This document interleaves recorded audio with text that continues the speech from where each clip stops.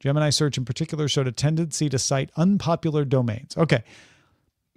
So what do we do with that? There's also a little like, we think we're safe, and so we'd like to make it harder for those trying to compete with us to prove that they're safe.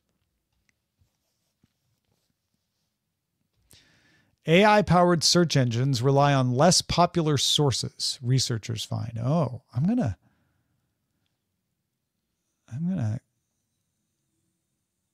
take a look at this.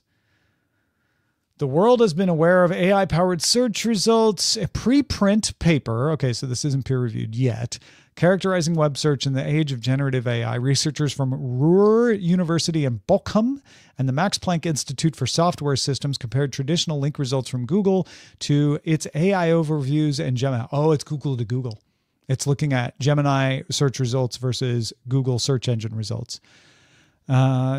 Test queries and found overall the sources cited and results from generative search tools tended to be from sites that were less popular than those that appeared in the top 10 of a traditional search.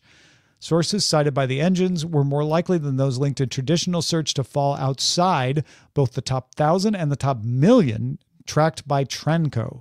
Gemini search in particular showed a tendency to cite unpopular domains. Okay, so what do we do with that? These differences don't mean that generated results are worse. The researchers found that GPT-based searches were more likely to cite sources like corporate entities and encyclopedias for their information, while almost never citing social media websites. So if your first blanch was, oh, it's unpopular sites, I bet they're full of misinformation. No, it's unpopular, reliable information sources in a lot of cases. Now, I'll let you and others decide whether that makes it better or not. But it does show that they're not just worse because it's AI. It's just different. And there could be ways in which it's better, and there could be ways in which it's worse.